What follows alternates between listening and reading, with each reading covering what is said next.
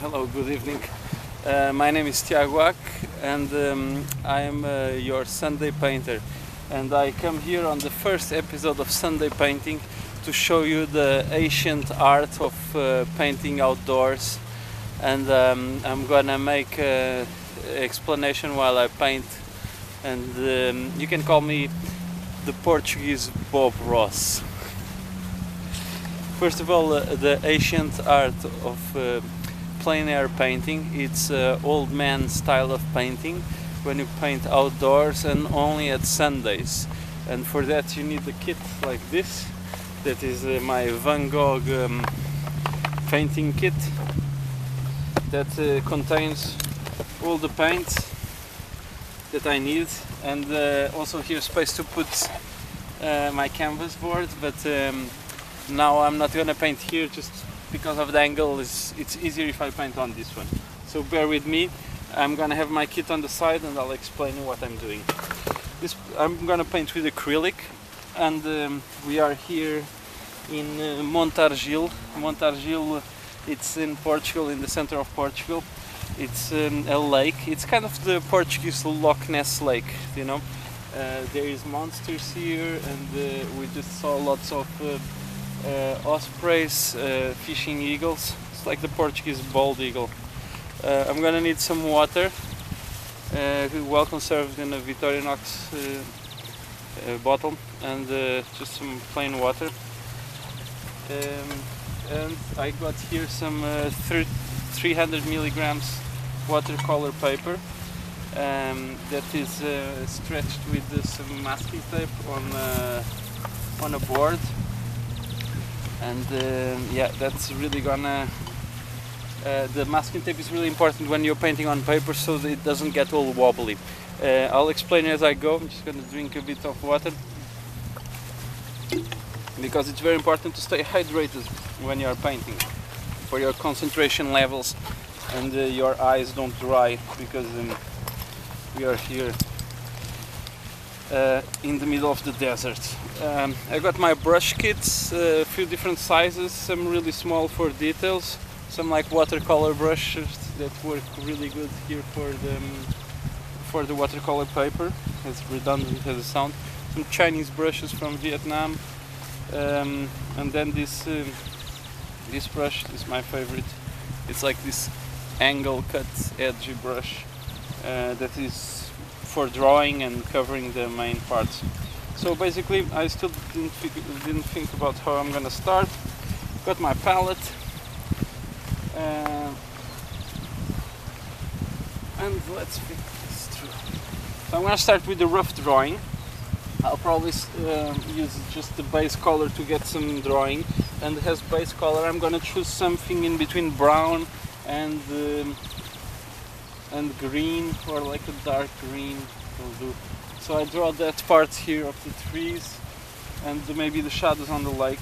Yeah, I'll mix some brown and green so I can start setting the colors on the right places, and I start working out my composition. To paint some those happy trees there, as Bob Ross would say. And for brown I choose this burnt umber. I didn't choose burnt sienna because it has a more reddish tint, although burnt sienna is a very important color. Burnt umber, it's not red, it's like almost pure brown. And I'm gonna get that brush that I showed you. I don't know how it's called, but it's this clean cut drawing brush. Also I got a rag to clean my brush with excess paint and excess water. And yeah, here we go. So I'm dip my brush on the water. I'm gonna mix these two colors, the green, dark green, sap green I believe, and burnt umber. And I should actually dilute them with some white, so it doesn't get too so I don't go wrong on the values straight away, because nothing is as dark as these colors in there except the really dark parts of the trunks, the tree trunks, the happy tree trunks. and I want also to get the part of the scenery behind already defined, so then I can work on the water, which is going to be the main part of this painting, I believe. Let's see what happens. So I mixed some white with the burnt umber and the green, so I can already get that more foggy area behind there. That is Montargil. I don't know if you can see from there. So in my selection, I'm gonna go the horizon line more or less 2/3 above here. Okay, I can already tell. This is very important. When we are painting, we can only know the real value of the color. Value meaning the scale from black to white, from dark to bright. Each color can be of different values. For example, I have a green. If I put more black, it gets darker. If I put more white, it gets lighter. And the values I can mix here. It looks pretty bright, and then I go there, and it doesn't look bright at all. It looks really dark. It happens all the time. So we have to test and figure out along the way what's putting the color on the surface, on the canvas, or in this case on the paper. There we got those foggy mountains of Montargil. Actually good because they are brighter, they are darker towards the lake.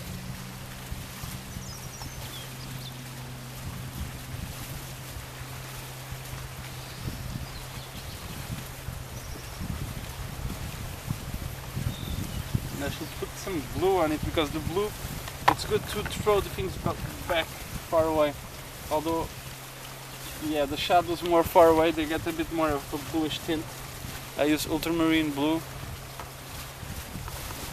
These are just acrylic. It's my acrylic kit. It's cheap acrylic. Honestly, the better quality you buy, the better results you get. I just got this because they were really small, and I was like making a fast kit to travel, and I didn't have much money because I was going to Vietnam, and I bought this kit, and I still have some left, so I'm gonna use the paint I have until it ends. Because what matters is how we mix the color. Of course, the quality of the pigment will have an impact of it, but it's actually quite challenging to make some stuff with some cheaper materials. Especially if you are a beginner, I totally advise you to don't get too fancy, like just go for it. And also, the more fancy the materials we have, the more we are like seeing this painting as a sacred thing. And I really learned this by my own experience, and also in university. The teachers always used to tell them to don't see our paintings as too sacred, because otherwise true experimentation and getting loose on it will never happen. Because we are precious about it, you know, and we cannot have this relationship with our paintings that is like, my precious.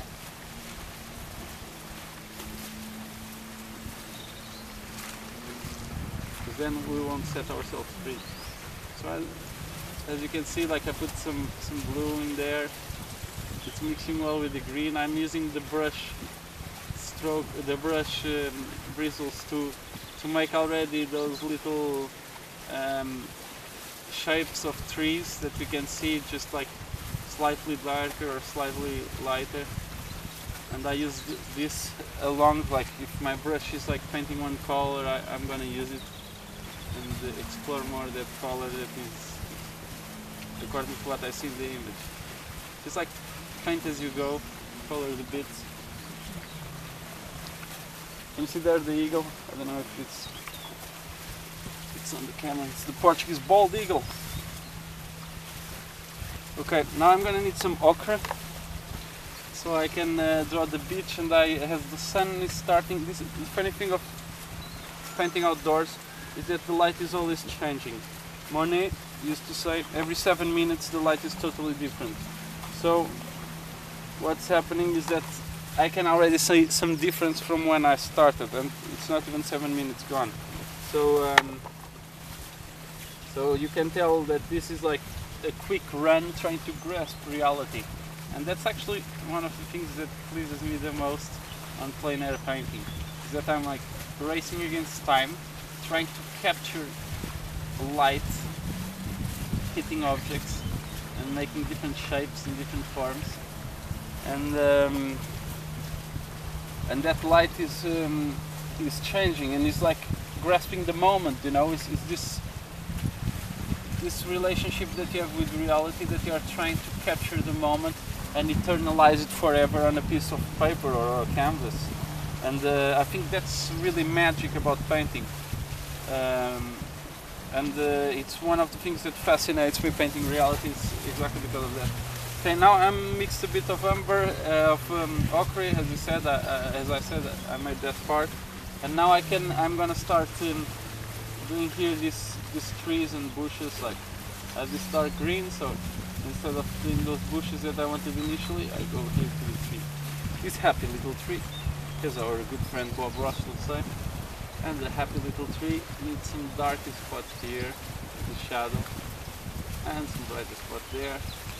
And now that I got this color, I'm gonna search where there is more places that need this color. So actually we need a bit more burnt umber.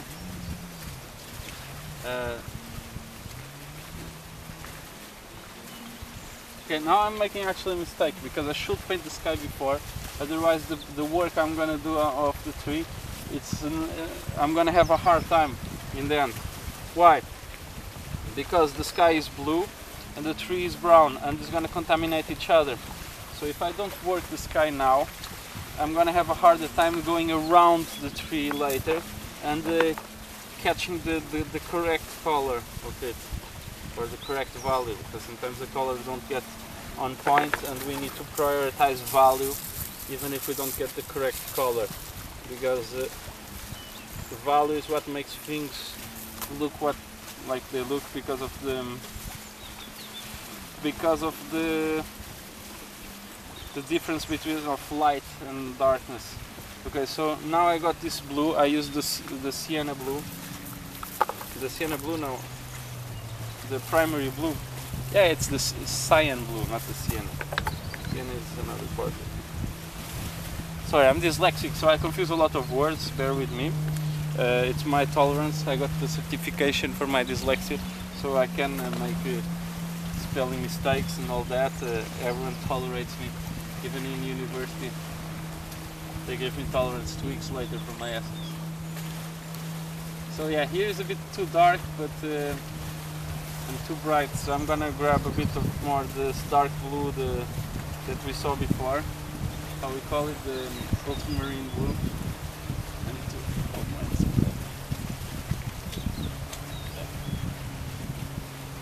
So I mixed a bit more of the ultramarine blue, so it has a bit of a more reddish hue, and this reddish, it's actually looks more like the color. Can you see the how do you call it?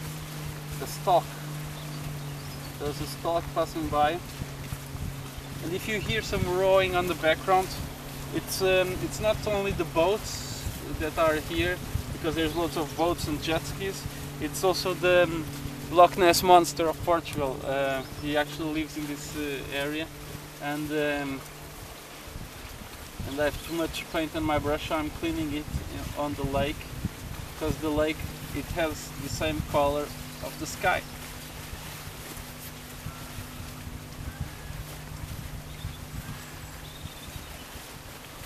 Okay, now I'm not happy with this color because it's too dark. The value is not correct of the sky, but I'm gonna do it anyways, and then add white on the top. You're gonna see my trick that I have. So, because also it's really hot here and the paint is drying really fast, and I need to kind of speed up the painting. So it's a good excuse to just drop this color here, as my brush is full with it, and as I'm dropping all the excess pigments here, I'm gonna compensate very soon and very quick with some white. White, I like to use the titanium white. Titanium white is better than zinc white. Also, I heard it's less toxic. It has oxide of titanium, and oxide of zinc is really toxic. And zinc white has more transparency, which I don't think is that good when we are trying to obtain colors. titanium white is bright and it's opaque. Oh, yeah, got a little over there. Maybe I can, yeah, you see? Sometimes I can correct with my finger if the under layer is already wet, is already dry. And the titanium white is bright, is shiny, is strong, is all what we need for painting. Now I grab this brush. And I'm gonna use the brush to make the little cuts of the trees on the mountains over Montargil there.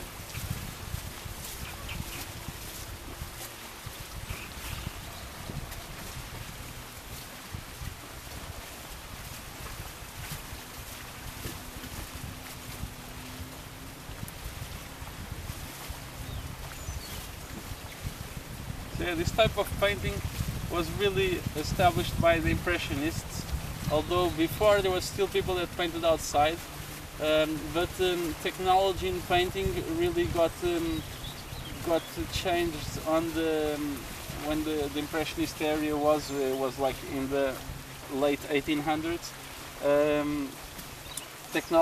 Like paint was manageable to be transported and to be in tubes and to go outside, and the oil paints were stabilized, because before they needed a whole workshop, a whole atelier to keep a painting practice, to make some decent work. And when the Impressionists they were fascinated with painting light. What the hell was that? I don't know if that was a fish jumping or Lochness Monster, but there was some activity here going on. Okay, there I'm still not happy, it's too bright. I need to darken it with the red, I mean with the reddish blue. The reddish blue is the ultramarine blue. And I make also always the brighter part of the sky, the top part of the sky brighter, because that's how it looks. Always towards the land, the sky is brighter. It's almost white. I think it's because of the reflection of light on the land.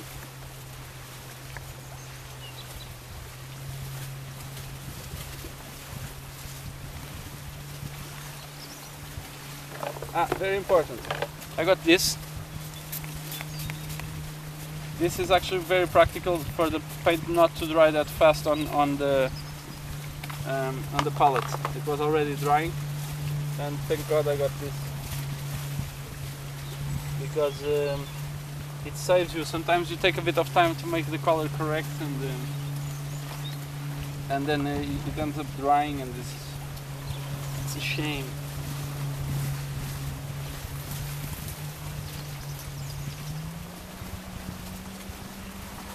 I'm going to add white here on the horizontal line.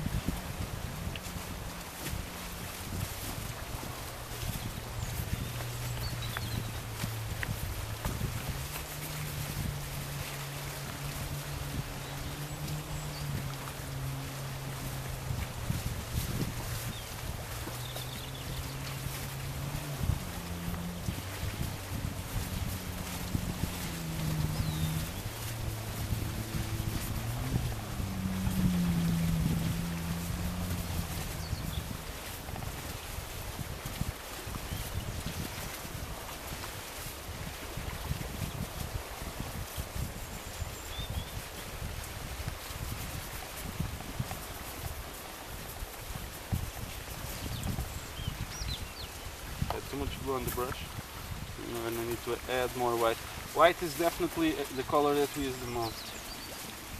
It is it's a very useful color, because then things can be more nuanced when we use slightly brighter tones of them, and every color needs to be mixed. Hard to paint something that's looking a bit like reality straight from the tube.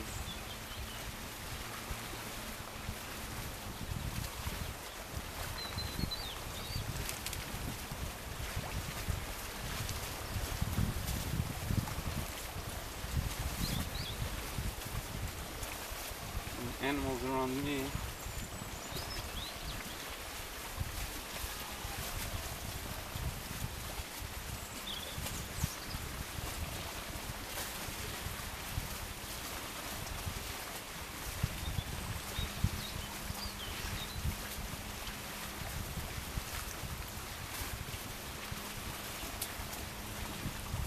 what the hell is that?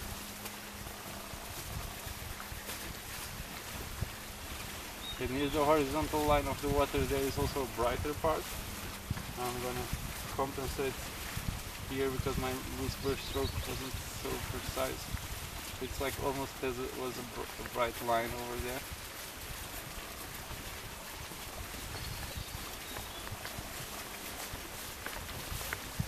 It's good to paint loose brush strokes if they are directional and if you go along with the textures of what you are seeing. The loose brush strokes can help you play the figuration, can help you show how things. What I want to say? I'm not explaining well. What? Oh my God! Did you see that? The eagle. I don't know if it caught a fish, but it was almost. No, we are so lucky to get this on the camera.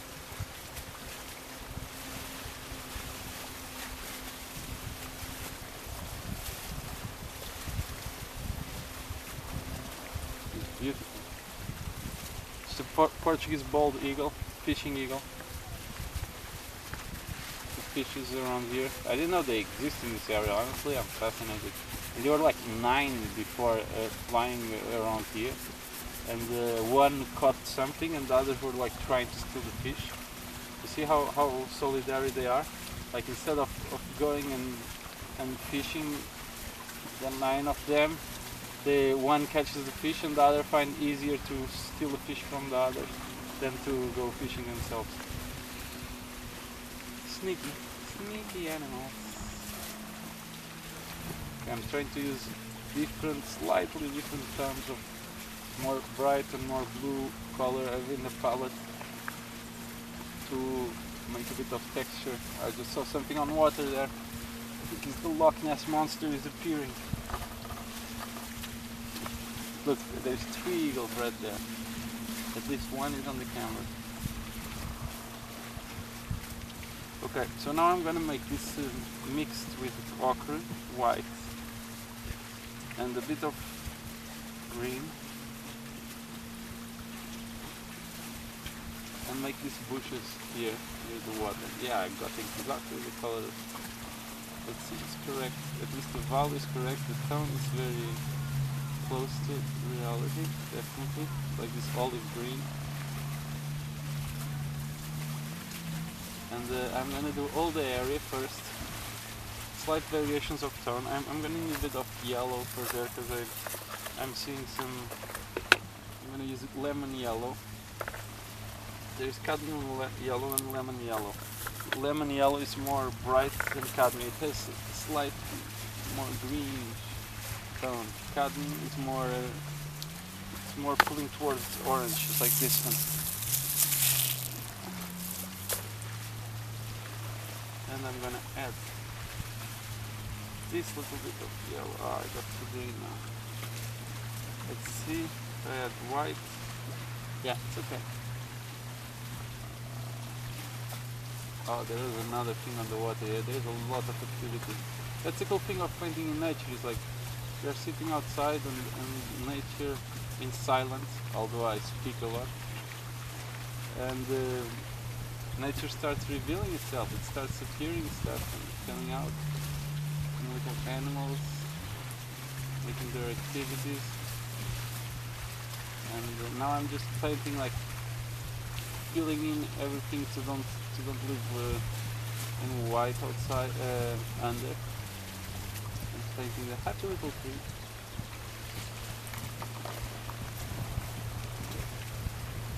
Going to my drawing brush. I should actually see I didn't finish the background there, and now I'm having a problem here because it's hard to catch the exact same color. It needed blue, it needed more white. That's why it's good to do one layer of background and then do overlapping layer after. Because it's hard to get the same color. And also when colors dry, They dry in slight different tones, slightly different, more darker. I believe when they try to do that, I don't know, maybe I'm saying some bullshit. But when they dry, they are slightly different. Wet paint looks slightly different than dry paint. I'll figure out in a bit. Now I'm concentrated on this part, so I can't really think that much. But when we are painting, I can't really think of it. We're just trying to connect intuitively to it, I mean perceptually. There is like a perceptual dance. Your eyes like looking to the painting, looking to the painting and then looking to what you're painting, to the reality, looking to reality, looking to the painting. And this back and forward is what informs your painting. And there's a moment the painting itself needs to get some autonomy, but that moment is being built up through this back and forward of perceptual observation. Okay, I like this one. Maybe it's okay. This is a dark color, and I make the cutting edge there from the separation of water to the land, to the shadow. The sun is over there. The sun is somewhere over here. You can see it on the camera the way. Yeah, confusion. So I was telling you, the Impressionists, they are the ones that stabilized this practice of painting outdoors. And I think it's quite fun, honestly. Although it's a bit seen as an old man Sunday painter practice. Because it's this very traditionalist mode of operating that is like going to the nature. Man, connecting to the nature, you see? Everything's connected. I'm here trying to grasp everything with paint, man. But I love it. And they developed the technique of impasto, that was like painting fast with big scribbles of paint, all in one, which is very different than the old masters techniques that they developed to paint in studio, where they did washes of color, very transparent, on the top of the layers to get it really realistic, you know, like Caravaggio, these chiaroscuro techniques, which are amazing, but they are not at all the same principles as this Sunday painting, outdoor, plein air, Bob Ross style. Although Bob Ross painted in the studio.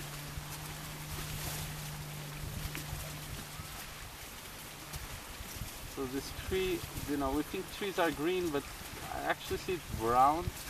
And well, did you see that, man? There's lots of little monsters coming up, lurking on the surface of the water.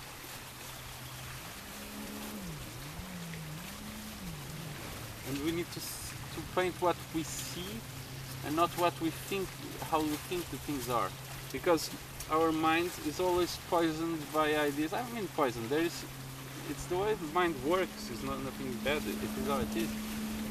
Of ideas, how a tree look like, and sometimes the trees don't look like we think they are. They are beings of themselves, and they don't fit this category of a green thing with a brown trunk.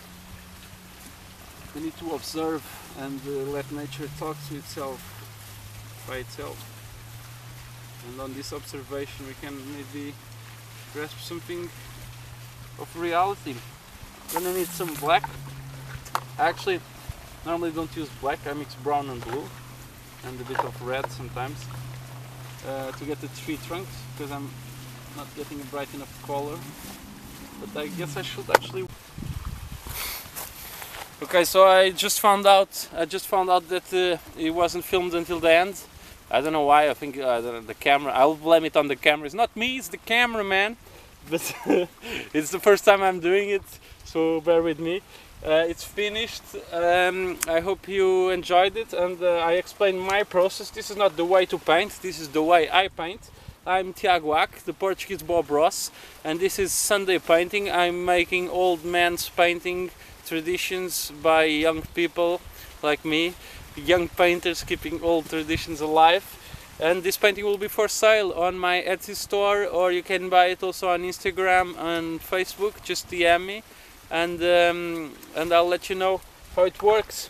And I hope you like it. It's a beautiful place. There is a lot of activity underwater happening. Fishes jumping, eagles fishing, another fish just jumped, Lochness Monsters around, and I hope you like it. See you next Sunday.